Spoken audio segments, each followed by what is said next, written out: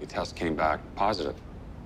The doctor came in and threw my file down on the desk and said, well, you might as well just go home and get your things in order.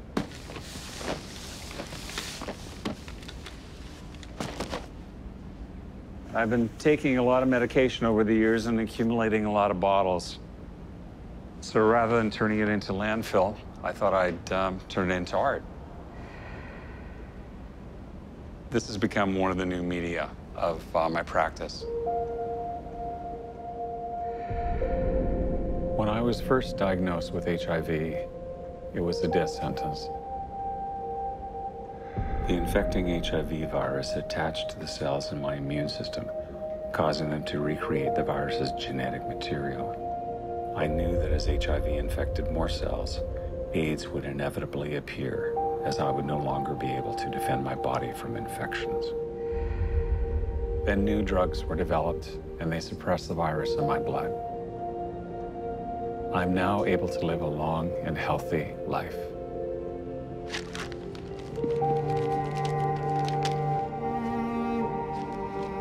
I'm considered to be undetectable.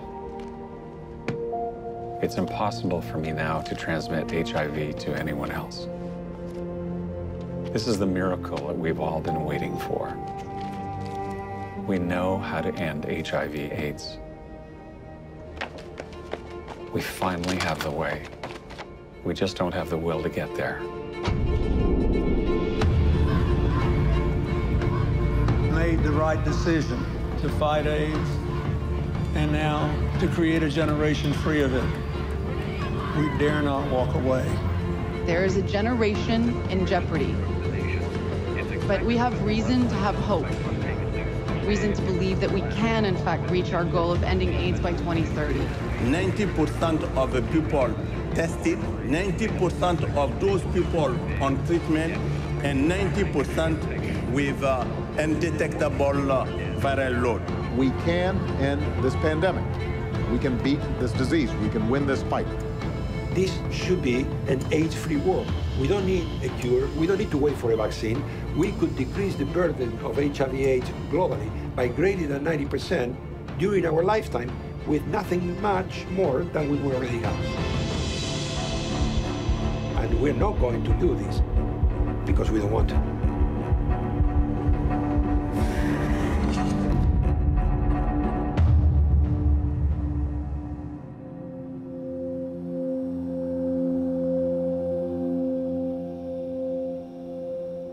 I approach my work in a format that's very much like a record keeper. I think it's important to describe the times that I'm living in.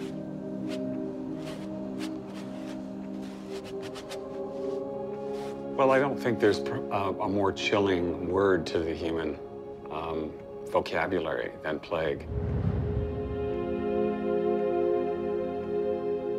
Usually it comes at a time where we have no idea where it's coming from, no idea how it's transmitted. But what's interesting is how a plethora of misinformation and myths and blaming that seem to be really endemic to the human experience. We're very much like walking collages. We have a little bit of an understanding of politics and of ethics, and all these portions that we carry that we think we understand are always changing. I think that's really responsible for why we have challenges in understanding one another.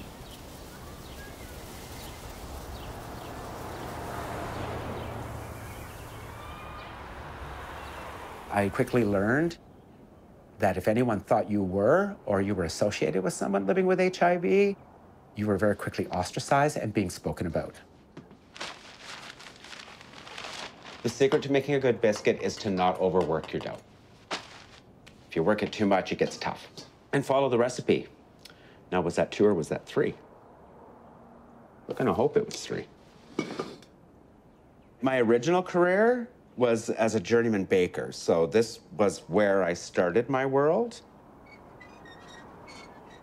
Anytime I make these and people have them, they go, oh my God, these remind me of my grandma's biscuits. And so anything that makes you think of home and family can't be bad. I got my HIV status given to me at Foothills Hospital in a little tiny room by Dr. John Gill, and he basically said, we've got your test results back. They've come back positive. And my response was, yay, great. And that was my lesson in medical practice, that positive in medical terms is not a good thing. And my only question for him was, how long? Because that was the reality, how long? And he wrote on the blackboard, 3 to 5 years. There was amazing confusion when the epidemic first arrived. This disease is going to be with us for many, many years and decades into the future. The situation will only get worse in the foreseeable future. Perhaps in 5 or 10 years' time, if we have a vaccine, then the situation might start to improve. But this virus is with us, and it's going to stay with us for many years to come.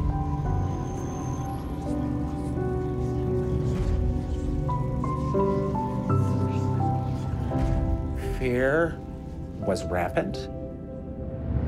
What we knew about HIV was limited. In 3 years, nearly 2,000 of us will be dead.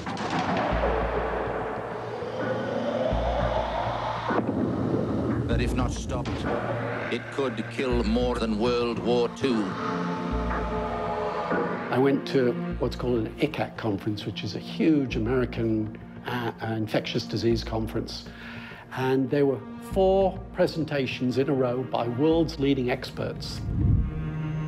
One mapped where new AIDS cases were being seen with petrochemical pollution.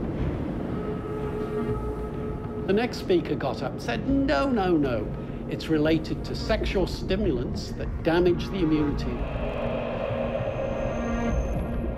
The next chap came up from Paris and said, look at this strange fungus that we're finding in patients with AIDS blood. We think that there could be something in the water supply of these big cities that's grown because of climate change that's proliferating and causing immune suppression in certain communities. Confusion and a lot of fear, because it was quickly recognized this was a very, very serious and fatal medical condition. Before it was renamed AIDS, it was called GRID, which is gay-related immunodeficiency. So right from the beginning, there was this association with AIDS with gay men. When you're dealing with a new syndrome like that and you don't really understand it, a lot of the misunderstanding, not only regarding AIDS in general, but regarding the entire homosexual population and how they may have been the early victims of this particular disease. And as there didn't seem to be this sense that HIV was something that was going to become global and affect millions of people. And I think that really stymied a lot of the early research and certainly the support for people living with HIV and AIDS. I had a patient in the 90s before there was effective treatment. So one day I get a phone call from his mother. Dr. Montana, I wanted to share with you some good news. I said, yeah, what is it? My son died. But he didn't die from AIDS. He had an accident. And I was, to me, that was an incredible realization. The family was happy because he didn't die from AIDS. But he died 40 years ahead of time. But that's to show you the powerful stigma when it was all so frustrating for me.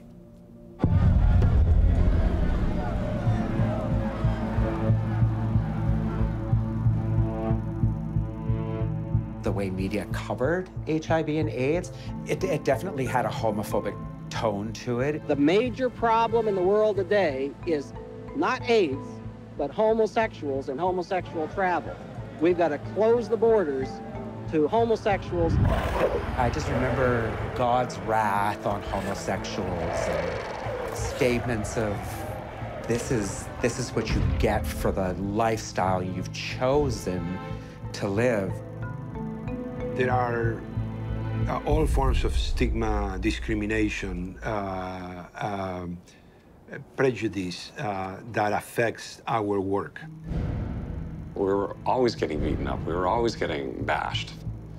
It was really a dangerous time. The news that Rock Hudson, in fact, has AIDS generated new interest in that deadly disease today and, no doubt, new fears. British rock star Freddie Mercury died Sunday of complications from AIDS. This is an epidemic. This is the Black Plague of the 1980s. And you think it could never happen to you? Whether it's a drug addict or an alcoholic or someone who's living promiscuously as far as his or her moral life is concerned, we pay the price when we violate the laws of God.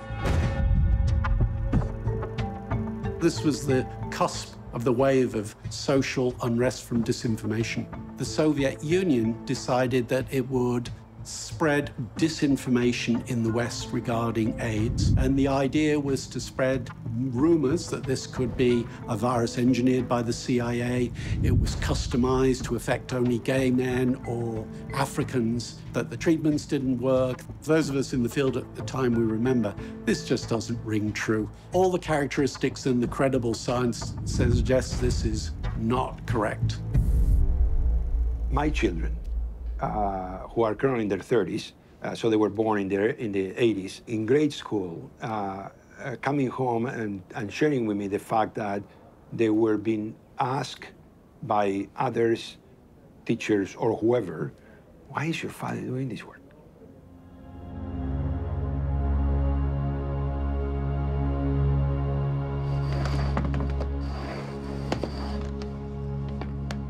This painting was when I was at my worst. I just come out of the hospital and I was fighting for my life and trying to get drugs from Health Canada. It wasn't going that well. It wasn't very encouraging. And so the working title for this painting is My Government is Trying to Kill Me. We were fueled by a lot of anger and hatred for just being disposable. I absolutely believe that being an artist and activist are hopefully the same thing. One feeds the other, feeds the other, feeds the other.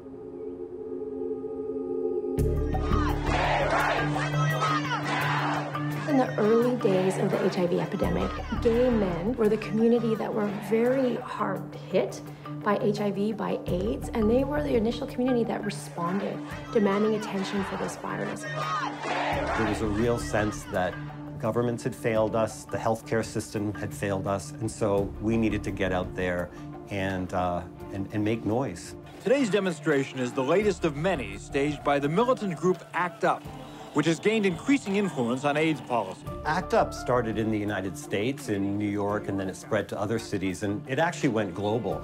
And it stood for AIDS Coalition to Unleash Power, and it really was a direct action, volunteer run. We're going to challenge governments, we're going to do die-ins, we're going to do sit-ins, we're going to sit in government offices until we can actually speak to someone who's going to make some change. I am so sick of hearing about our tactics offending people.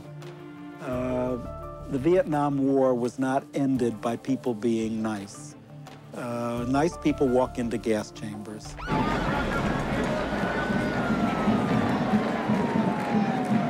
Constructively used, community engagement in activism can be very helpful. HIV does not make people dangerous to know, so you can shake their hands and give them a hug.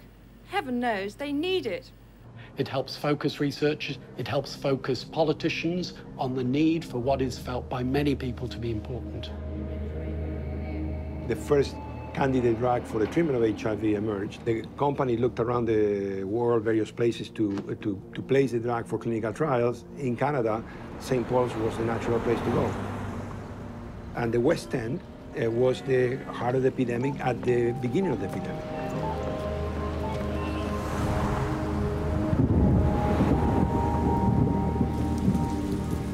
In the early days, St. Paul's was one of the first hospitals to consider treating people with HIV.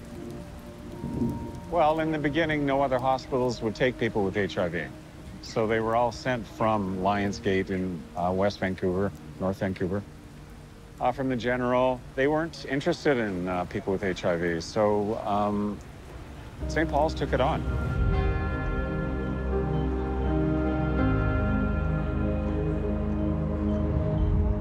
You'd go into the clinic and you'd see so many people that you knew in various stages of dying. Some you could tell they weren't going to be there next week, or some that were newly diagnosed that were terrified and trying to swallow that.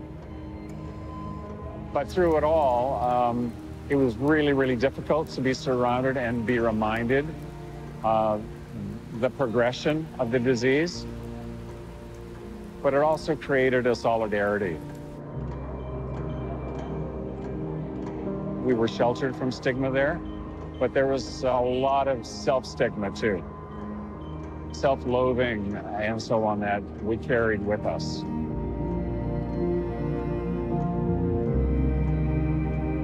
AZT came out 86, 87. I had a lot of friends that had a very hard time with AZT, and because of that, they stopped doing Western medicine, unfortunately. AZT being the first truly broadly used medication at the time had profound side effects for me.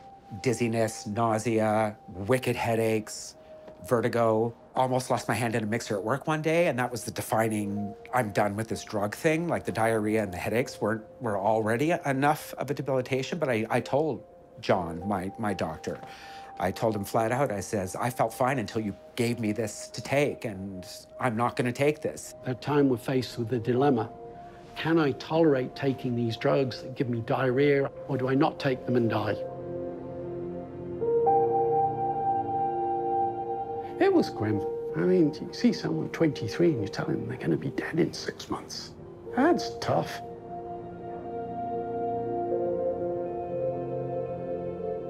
Even if it was winning a battle of stopping someone going blind, that's a win. If you can't fix the underlying problem, but you can keep them with vision for 6 months, celebrate that. We scored lots of little things where, you know, we kept people alive so their family could visit.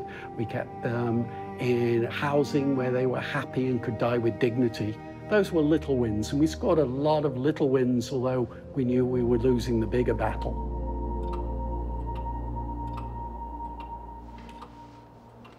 Eventually, you have to go through all your assets. And like I said, it wasn't hard to get rid of all of those things, knowing that there wasn't anything being offered as a future. When I was told I was going to be dead in 3 to 5 years, I cashed in my insurance policies and everything, because that was the advice we were all being given to do, because it wasn't going to go anywhere anyway. Eventually, I couldn't work anymore, so I lost my job, and savings are gone. Yeah, there was a lot of financial damage. The reel-to-reel belongs to my husband, and the records all belong to my husband as well. I used to have a collection of records, but I got rid of those when I was making my final arrangements and planning my goodbye, and as I was told to do. So now I get to listen to all my husband's records instead. And he's got a very eclectic collection of records. He grew up with the early country folks, and I did not. We had a problem with people who had developed intolerance or side effects to the medication. So we needed to develop new strategies, because just having 2 treatments alone was not enough variety to ensure that you, and you would have your needs met.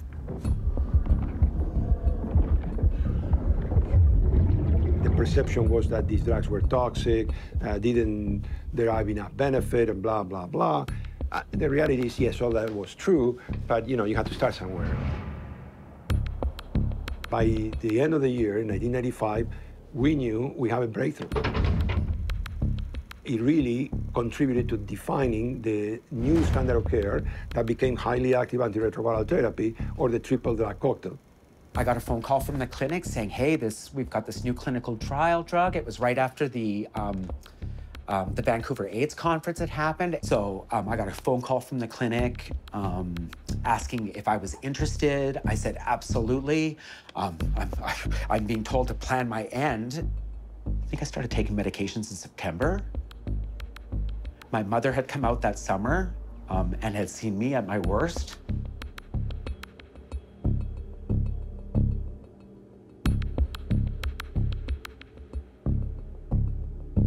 By November, I called my mother and I told her I weighed 176 pounds. It was profound. I was walking my dog. I was shoveling my sidewalk. I was able to climb my stairs and use my bathroom upstairs for the first time in a year. She said she wouldn't believe me till she saw me.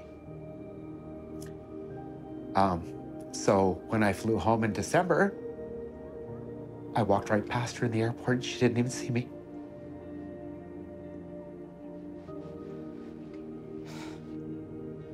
She was looking for the kid she saw in September. And didn't even recognize the son she saw in November.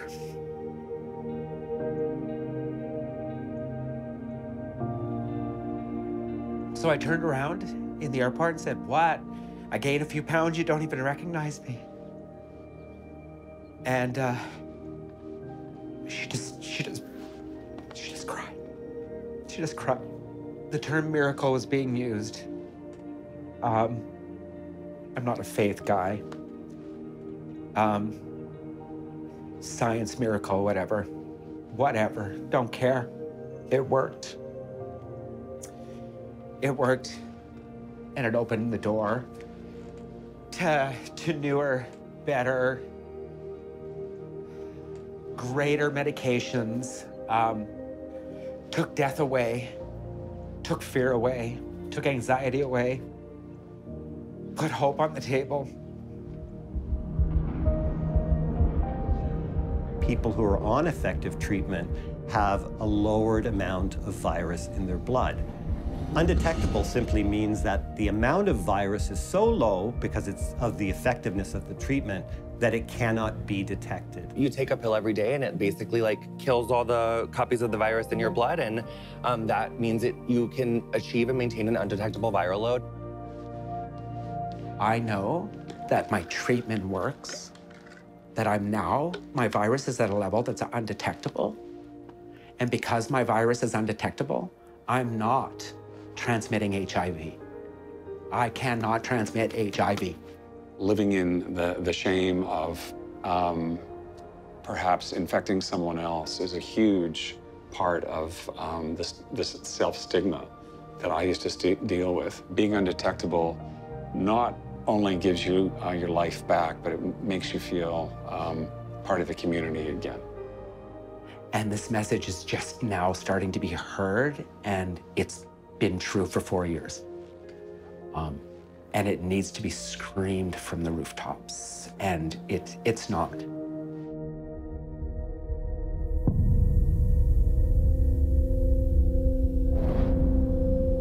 U equals U is based on tens of thousands of instances where someone is living with HIV and someone is not living with HIV, and the virus has not been transmitted. We've interviewed many people, both living with HIV and HIV negative, about their understandings of undetectability, and many expressed a kind of resistance. This is what I've talked about as a too good to be trueness of the idea. How could U really equals U? Bruce Richmond is an HIV activist who probably started about 4 or 5 years ago looking at the science behind U equals U. And he faced many of the same hurdles that were faced in the early years, where public health officials were like, we can't share this information with people. We can't trust them to use this information in the appropriate way. And he actually galvanized people all over the world to force governments to actually say, look, this is the science. Heads of clinics and medical associations would say, we know this. We agree with the science 100%. And on an individual level, in our clinics, we will share this information, but on a public health level, this could be dangerous. There are those that will be listening to this going, they agree with that. Right, and that's based in 35 years of fear of the HIV and of people living with HIV. There is a window of opportunity before us, a window through which we can very clearly see the end of AIDS within my lifetime. We cannot afford to let the window close. Amen.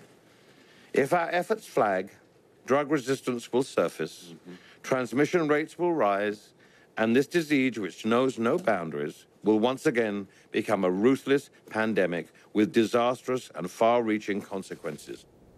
Having been exposed to so much suffering, death, transmission, etc., stigma and discrimination, people with HIV, and knowing that I can stop all of this and not happening, it was very painful. We begin with a major medical study that could be a game changer in the global fight against HIV. It finds that drug treatment alone may be the best defense to stop the spread of the virus. The findings are published in the medical journal The Lancet, and it could have huge implications around the world. Basically, we had found that if you were to take everybody infected with HIV and then offer them treatment in a way that it would be sustainable, you could eliminate AIDS, you could eliminate premature death related to HIV/AIDS, and secondarily, for no additional investment, you could actually stop HIV transmission altogether. Treatment as prevention often is talked about just in relation to anti-HIV medication, but really I think it's important to think about it in the broader sense. Testing, access to antiretrovirals, and the ability to maintain access to those antiretrovirals and reach an undetectable viral load. Treatment as prevention, I do want to say a word about. Julio's been talking about this for a very long period of time. Now we have absolute confirmed data that he was right all along.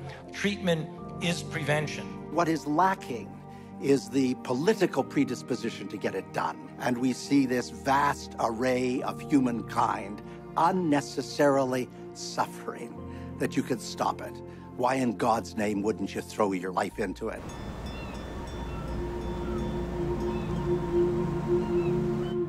Seek and Treat aims to decrease HIV disease. There is a large segment of the at-risk population who are not at all connected to the health system.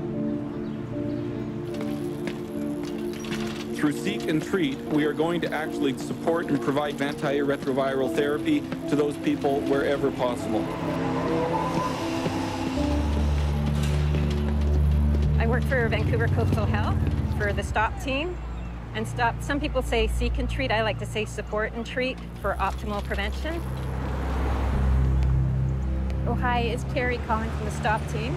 Just working with Jake, and he's anxious to start his ARVs. Have they arrived yet? We have outreach workers, we have outreach nurses, and outreach social workers. This outreach program works. I mean, the biggest piece is the relationship building. I've left a message. You're supposed to start this week. We've got a good team of people that there's no judgment, and there's what you call unconditional support. Thank you. Okay, see you soon.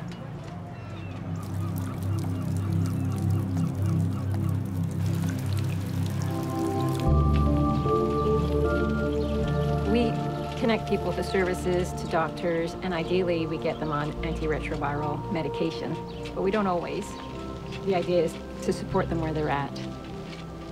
In this job, you do see so much injustice, so much inequity. People are criminalized for having a substance use disorder. The stigma, the shame that you see. I had one client who refused to go on antiretrovirals right until the end. She called me and said, I'm going to go on the meds. Don't get too excited, Carrie. So I said I would phone her every day to remind her.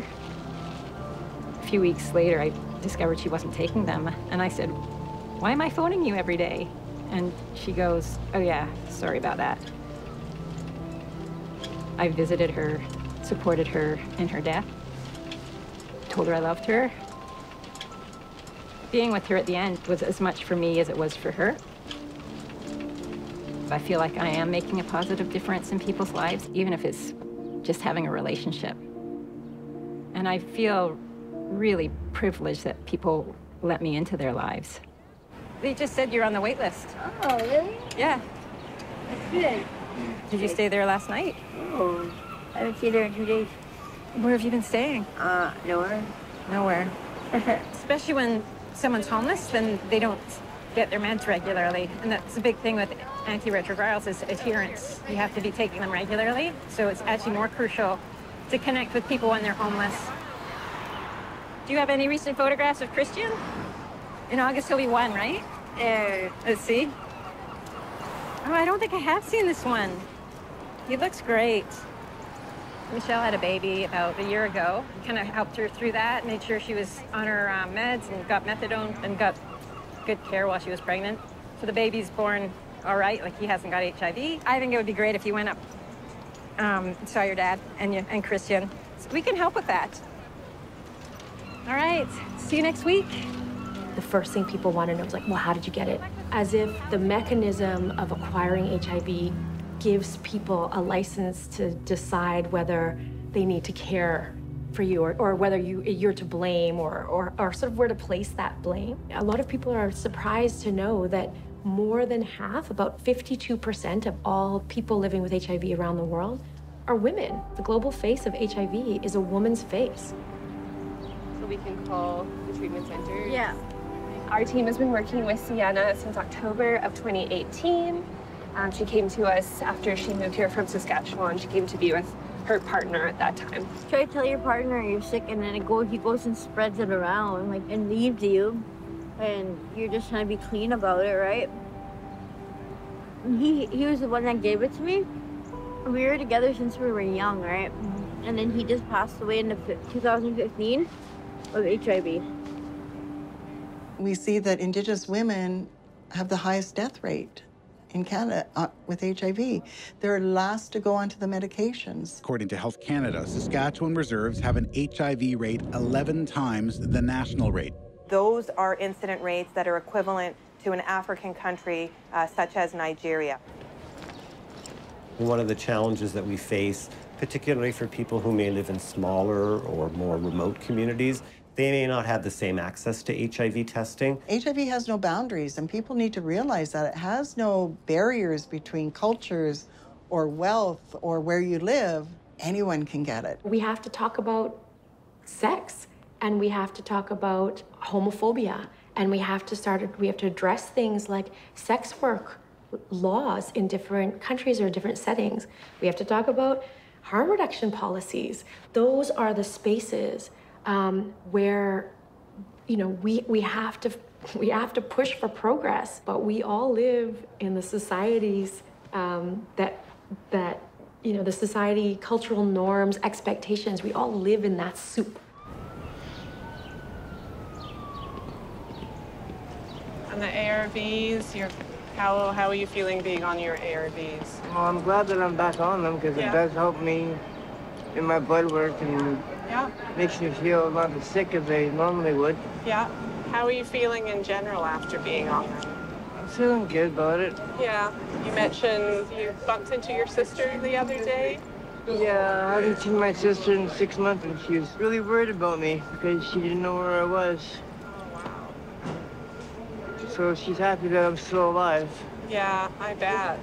What's keeping you on the meds this time? What's helping? My family and stuff, because I know how it would hurt them if I wasn't on them.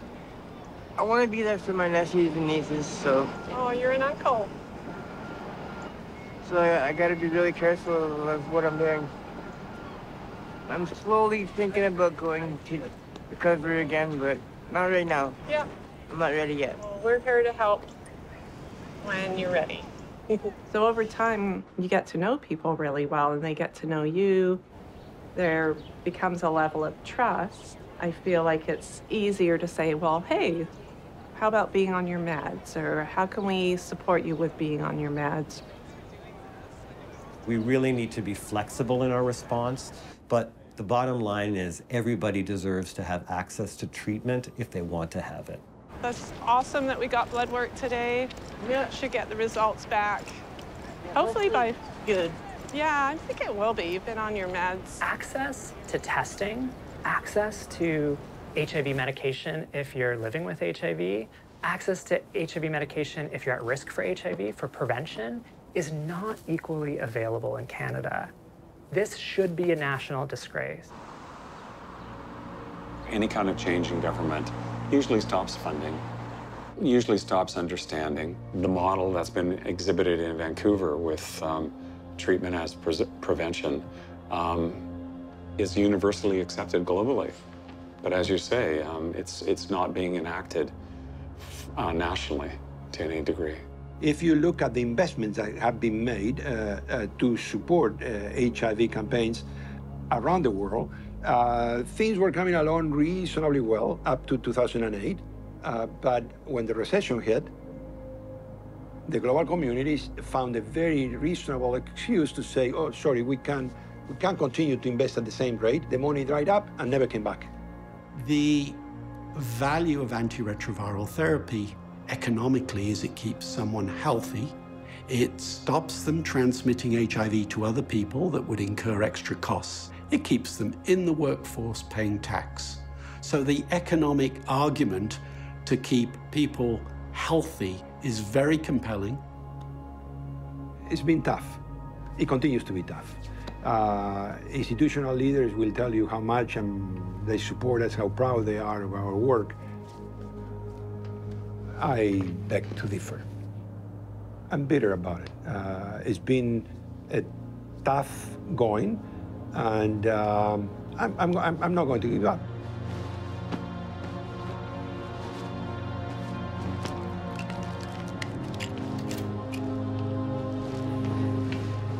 Okay, let's do this. Pop that up just a little bit more for me. I have to take 7 tubes worth of blood. Okay. If they're not down with something, they don't want to do blood work, they don't want to get their wound care this day, that's fine. Like, I just keep showing up. And until they're ready for me, that's when I do what I've been trained to do. I just love the people down here. It's kind of like the forgotten souls, like, that everybody leaves behind. And I just don't want to leave any of them behind. I want people to feel like somebody cares about them. I do have a first cousin, and she is addicted. She lives over in the Abbotsford tent city, and I just hope that there's somebody like me looking after her. And we'll see you next week for results. I know that we're on the right track, and I know that this is what needs to be done. A lot of courage and dedication to fight the fights that need to be fought in order to get these programs up and running. Hey, Jim. He's here. This is Yasmin. She's a nurse on our team. I was hoping you could show her your wrist first. Now do you want to see the worst part? Sure. The way I get treated, and probably everywhere I go, to do with HIV or addiction, when I have Terry with me, it makes everything just go so much nicer. I think it's the difference between feeling like a junkie and feeling like a person. So are you okay if I send him a couple of those photos? We should celebrate the fact that we have a strategy to go forward to conquer the single most important public health threat of our generation. It could be a lot easier if people actually were following their moral compass.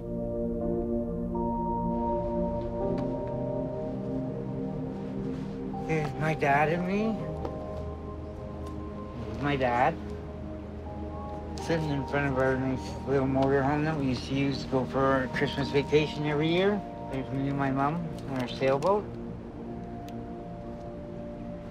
And that's my daughter. Those of you out there who think people living with HIV are a threat, we're not. Those of you who are living with HIV who are scared to take treatment, get off that fear. Take treatment, it works. You can live well, you can live happy. I never dreamed I would be going back to work full time. I never dreamed I would have a partner who I would marry. I never dreamed I would have the life I have today. I stopped dreaming. But that all changed, and the world is different. I didn't think when we first met we'd ever get where we are now. No, you wrote 3 to 5.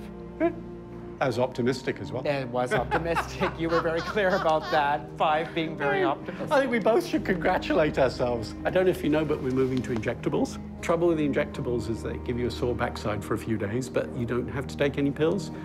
Lasts up to 1 to 2 months, which is good. This has gone from a disease that was absolutely terrifying. We knew very little about it. It was taking down entire communities, to now me saying that you can live a normal lifespan and you can have babies and have great, enjoyable, pleasurable sex, and you don't have to risk transmitting HIV. We need to sort of take stock and say, good for us, global community, that's amazing. And that took a lot of investment, right? And we got here. Let's not lose that investment. What a waste, right? What a waste of human accomplishment. Let's let this be the last generation, affected by HIV and AIDS.